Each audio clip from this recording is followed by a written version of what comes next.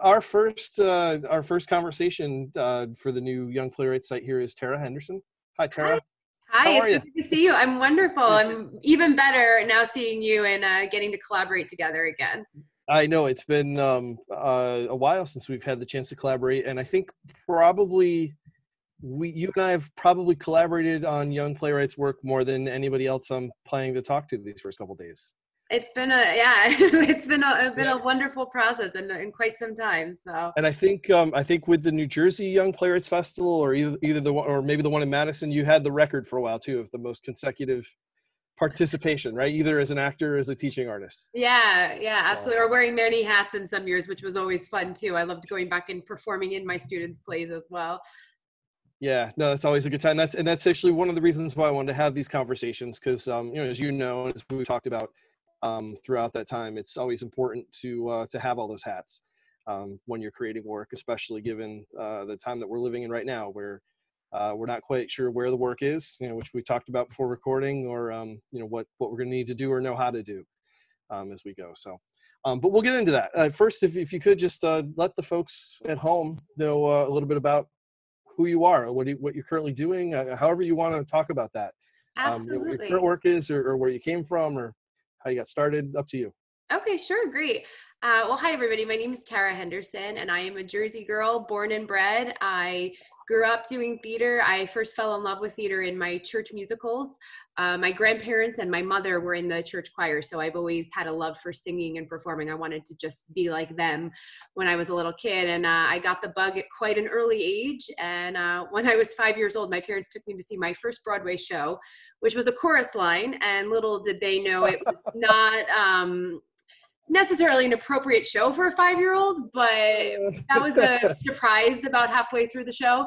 My father was not very pleased because my mother just thought it was dancing people in gold costumes. Like, how could that be wrong? So, Right. but I looked at my mother halfway through the show, and I was like, "This is what I want to do when I grow up." And she was like, "Okay, you're gonna have to work really hard." And I said, "All right." I said, "But I want to be able to do what I love as for my living," and I never looked back. So I went to Montclair State, Yep. and it was a fantastic education. I still collaborate with a lot of the people that I went to school with, a lot of my professors even now, some of which are retired, which has been fantastic to be able to perform in some of their plays, do readings. I'm still occasionally taking class with one of my mentors in her basement, which is fantastic and fun. And we get to Right. then sit around and chat about theater and life and everything afterwards, which has been a lot of fun. And I've done a lot of work in New York off Broadway. I've done a lot of work with the Jersey theaters, and it was through Montclair State that I was so fortunate to meet Jim and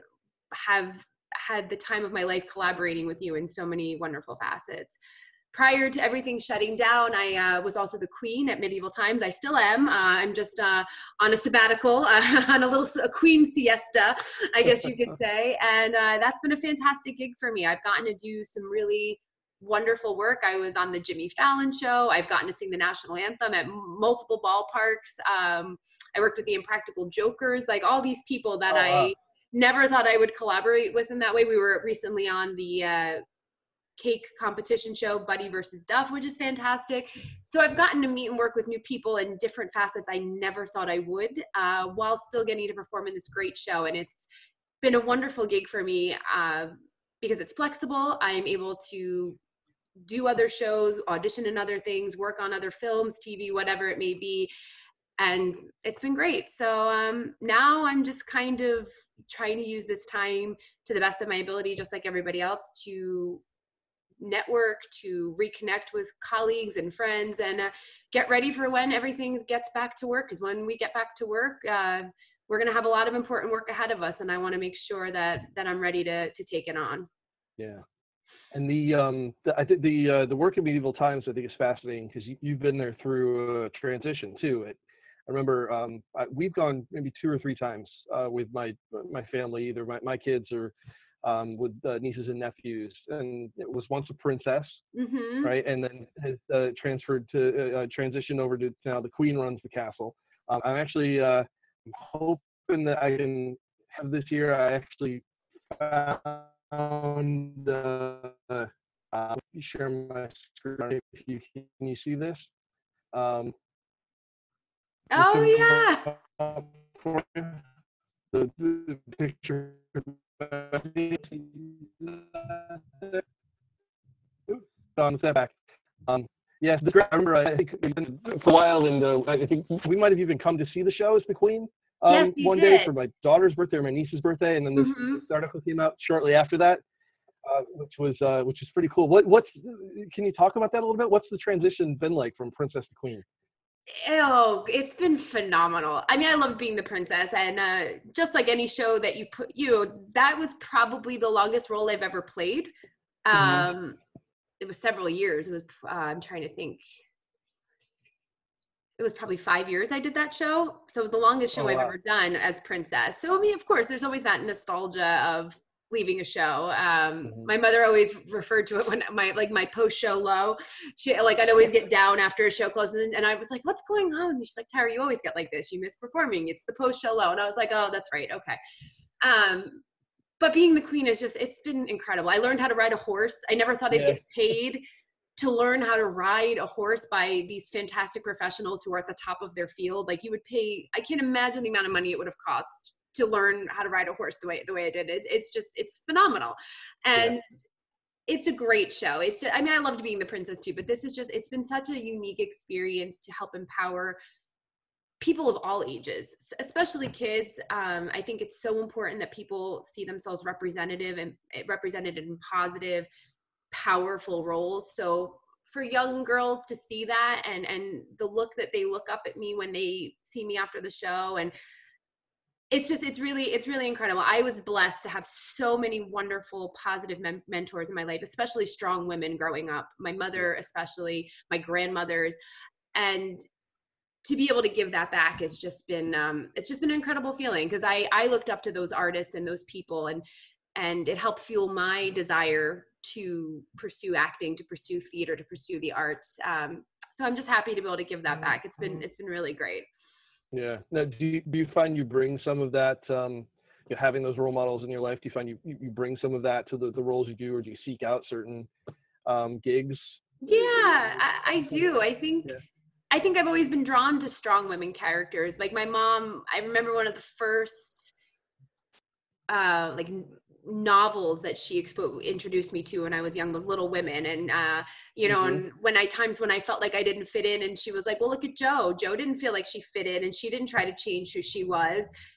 She's like, you have to remember to be like Jo. You're not ordinary. You can't just fit in. You shouldn't want to fit in. So Yeah. I think so. I've always and I guess because it's a quality I hold true to my heart. It's just the type of roles I'm usually cast in. So it's great. It's really powerful. So I'm really excited to be able to be doing it. I miss it. I definitely miss being the queen. It's good to be queen. The rumors are true. Yeah, that's good to know. And hopefully, when all this passes, it'll be. I mean, who knows how long this is going to be, but we'll be back in there soon. And it's a great show. And I'll tell you too, the difference between what I remember from it being the king and the princess to what the show is now. It seems like a slight change. I mean, I don't know the scripting, the way you do, but it seems like a lot of it was kept, but there is that emphasis on empowerment without it being over the top. It's very subtle, but it's definitely there. And what's fascinating with that Vogue article too is just looking at all the women, not only playing the queen, but there are a couple of falconers and the horse trainers, Our and horse, yeah, even our one of horse the flight trainer. coordinators, right? Uh, Um, yeah, there's a lot of which is really exciting. Yeah, Amanda Kenny, our head horse trainer, is fantastic. So it's really exciting to see um, how many ways are the women are in power, in positions of power. Especially one of our queens is actually also one of our falconers. She does that in between. oh, really? Yeah, one of my fellow Montclair graduates, actually one of my queen sisters, she was really interested and intrigued by it, and they're like, sure, you could do queen one show and then stay in falcon for another show. And so she's really enjoying that. So it's really cool that That's she's been wearing great. many hats too. So Yeah, and that one of the things too about one of these conversations, we talked about this before, is we need to have those hats to be able to do this work. I think we just the world we're in now, all the with the pandemic aside, just all of the technology we have now to be able to create work on our own, it's so much more reality than it was 10 years ago. So I think, where having those hats before was important to be able to find work. Now it's just like we have to have it to just be creative. So I think it's great, and there's a power in that too, which is fun. But you had mentioned this too, that even with the Young Playwrights Festival, you're wearing many hats as an actor, as a teaching artist. And you mentioned Montclair a couple of times. I think your class at Montclair was one of the first that college students that we had brought into the festival. Oh, wow. I didn't know one that. of the things that I had wanted to do to try and I wanted to really try and like refresh the acting core, and I felt too like for young people to, well, they write about themselves, whether it's themselves or a character that's similar to themselves, or the parents to them, the parents say, well, it's not really me, which you have experience with that too, which we'll talk about with Freed. I don't know if you remember that play. Yes. Yeah.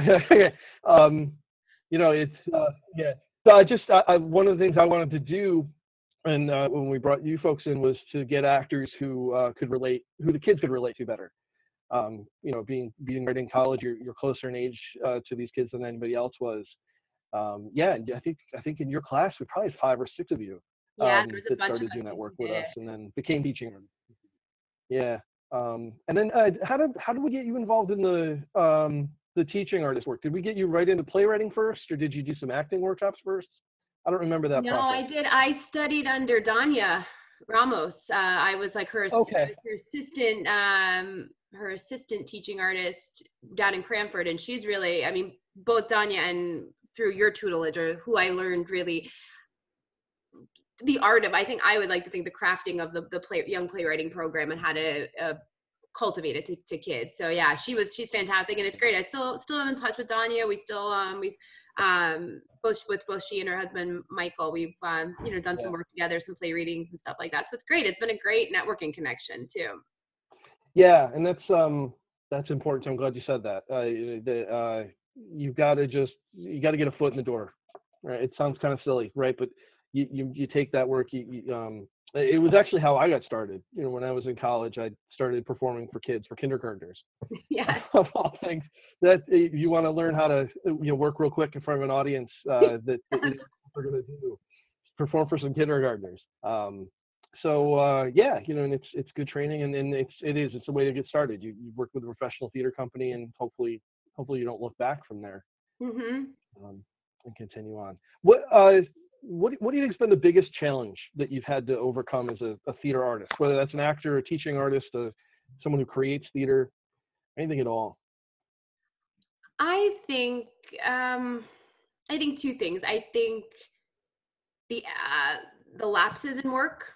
As an actor, I think you come out of a theater program where you're working every day, whether it be in class, whether it be in a directing project, whether it be in your main stage production, whatever it may be. You're crafting your craft every day, and it's amazing.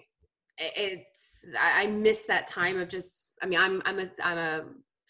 I love learning. I love school. So like, I just enjoy growing as a person, as an artist. So then you get out into quote unquote the real world, and you're not guaranteed to be cast anything. I remember my first couple of auditions being like, well, I mean, by the time I was a senior at Montclair, it was like they knew what I could do. My audition could be so, and it didn't, not that it didn't matter, but my reputation preceded itself. And I think that first year, it was a little hard to find your footing at times, because you don't have a reputation to precede yourself yet. You have to work for that. So you have to stick with it. And literally I've had auditions where I literally had someone call me in for a role where they still had my black and white headshot from not long after I graduated Montclair, and I booked a gig from them. And this person said to me, like, we liked you. You weren't right for this project, what we were casting at the time, but I kept you in my file, and here you go. So I think that it's finding ways to continue to cultivate your spirit. Mine personally thrives on performing. I love teaching as well, but I miss it when I'm not doing it. It's been hard now, and that's why I've been trying to take classes to do that, to find ways to feed that, whatever it may be. And I think also that this business is a lot harder than even I expected. And I had realistic parents who believed in me and supported me, but they never made me they were my biggest supporters at literally every performance I've ever done. They're always there, but they also were real about what this business would be like. And they have always supported me, but they're like, just so you know, it's not going to be, you're not gonna be doing the things your friends are doing who are not in theater. It's gonna be, you're gonna have a harder time. And it's even harder than I was prepared for. And there's so many other things that go into casting and networking that are so out of your control, luck of the draw. Like it's so much more competitive and harder than even I was prepared for. So you really need to have resiliency, and you need to focus on, one of the things I learned about most of all was letting go of booking the audition and just focusing on booking the room, so that Oh, interesting. I go in, and that's like a new mindset for me, because I was getting like hung up, and I was going into auditions I had a year where it was like really, I was putting so much pressure on myself to book this role that I was not doing my best work. I was going in and they can, these top casting people can feed off of that fear, that anxiety. So I really tried to focus on now just booking the room, and no matter what work I'm doing, finding joy in it, remembering why that 5-year-old little girl wanted to be an actor in the first place. It wasn't for all these other, yes, of course, ultimately you need to make money, you need to survive, you need to be able to do those things. But I try to find joy, even if it's an audition, if it's a read, whatever it may be, even if it's teaching and exposing, helping to cultivate young kids similar love with theater. I just try to find joy in those moments and remember why, always remind myself, why did I do this? Why did I want to be an actor? It was because it made me happy. And I want to share that joy. So I think that's been it's a thing, you know, as you get a little bit older and you get a little more perspective and you live a little bit more, you realize what's really important. And I'm trying to focus on that joy and it's helped me. That's great. I think when you have that, it sounds like you're really talking about purpose. You know, what's the purpose behind what you're doing? So if it's that joy, really, locking into that. I love what you said too about booking the room. And tying that too into the connections. It's just so important. I mean, I think to then support that comment with the fact of just how often you and I have worked together. The other folks I'm going to talk to, I mean, I've had relationships with them for just as long. Tim Reagan is one. I mean, he's someone I can book him anywhere because I know that he's gonna. I know what he could do, and we just have that connection, that working connection.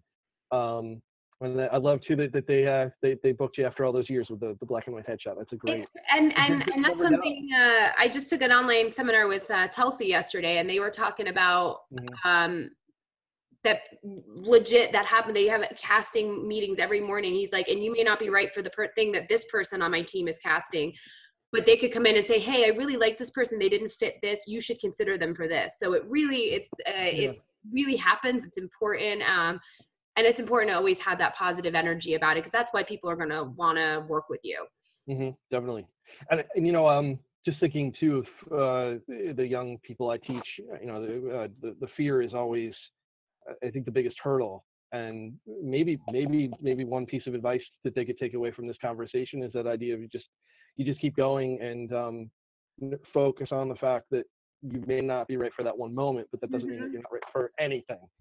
A lot of times, and when we're young too, I just think in general we just have that such a narrow idea of what the world is. So yeah, and let's kind of go ahead. I was just going to say my dear mentor from Montclair State, Dr. Suzanne Trouth, always says to me, like when I'm getting frustrated, she goes, "You just got to keep doing the work, Tara."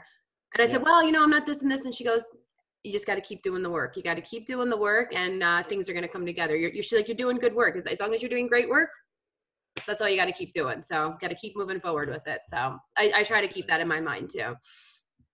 That's great. Very good. And with that, one of the things I wanted to wrap up with, I think we've kind of touched on it, but if there's anything else too, any advice you would give to young people out there ages 8 to 18 is typically where I look, but you were 5 when you first got interested. So, I mean, young people who are just getting started or just thinking about getting involved in the theater or even just anything creative. I mean, is there one thing you might really pass along to them from what you've learned? Well, I could give you the bit of advice that my mom gave me from the time I was a little girl. And she would say to me, Tara Jane, you can do anything you want as long as you set your mind to it and you're willing to work for it. And, obviously she recognized my skill talents from a young age and cultivated in that way. But um, I think there's a lot of truth in that. I think that if you love something, if you're good at it, and most importantly, as my grandmother would say, the most important thing is that it makes you happy. If you find happiness in that, because above all else, we want to be happy people. And that is a blessing in life. It's not a guarantee, sadly. I don't think. I wish it was for all people. And I wish that for anyone listening. I wish you health and happiness, because that is the most important thing in life, is to live a happy life. And whatever that may be that you do that makes you happy. And if you're like both Jim and myself, whether through teaching in the arts and acting and performing, if your work can make others happy, that's the icing on the cake to me. And that's one of the things I love most about theater, is that the thing, not person, but the thing that I love most in this world can make other people happy is, it's a blessing. And I hold on to that gratitude every day that I get to use my gifts that I've been given and cultivated. I'm very grateful for that I can do that. So I would just say, find something you love and pursue it, and just keep working hard, and know that things are not going to always be easy, but it's the hard times that make us stronger, that make us better, and can ultimately lead us to these new futures and possibilities we never would have imagined if we perhaps hadn't gone through those hardships. So, and I wish you wellness and happiness, everyone. Stay safe. I know it's a tough time, but don't lose hope. That's another thing my mother always impressed upon me, is that you have to have hope. It's important. So Absolutely. Yeah. It's when there's nothing else, at least have that. That's great. Thank you so much for that. of course. And thanks for talking with me for the first conversation. I'm so honored, Jim. It's a pleasure as always. I am so grateful that you found me in my college showcase, and that we've had all these wonderful times to work together in so many facets. You've enriched my life as a person and as a performer too. So I'm very grateful for all the ways you've guided me as an artist, and impressed so much wisdom on me. I'm very lucky to have had this professional relationship together. Yeah, well, thank you for that, and I'll echo the same. It's been great to work with you, and you're one of those folks I can always reach out to. We always seem to find our way, back to me, to working with each other. Even if it's the surprise on the ball field. On the ball field, yeah. Talked about before, or having you pop up on our TV screen. Our kids, Yes. Buddy and Duff, cake competition you mentioned, which I think is episode 3 of Buddy and Duff 2. Yes, it is. It's on there. You can check it out. They made some pretty impressive creations. So. They really did, and I got to tell you, it was great to see you there. And I think I told you when it happened, I wasn't in the room. My family was screaming, "You have to get in here! You have to get in here!" And your reactions to the cakes and everything that was happening was just great. So it was a lot of fun to see you there. And Thank you. It was a lot of fun to do. Yeah. So thanks again for talking to me. I look forward to when we can all get out of our houses and maybe connect in person and work together again. Likewise. Be well. All right. Thank you. You too. Take care. Bye-bye.